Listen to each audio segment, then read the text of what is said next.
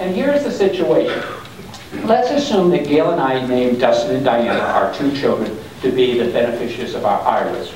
Our children have 3 options as to how they're going to pay income tax on those IRAs. Remember, they can't roll it over. So that's the one thing. They cannot roll it over into an IRA, into their IRA. However, option number 1 is my son can take the money out in a lump sum. So let's assume that we're leaving our son $250,000 in IRAs. He goes and says, I'm going to take out the $250,000. He reports that $250,000 worth of income, pays tax on it.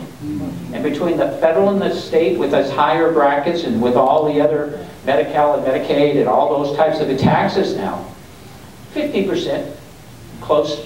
So out of my $250,000 I left to my son, right off the top, pretty close to half of it is being wiped out, being paid to the government.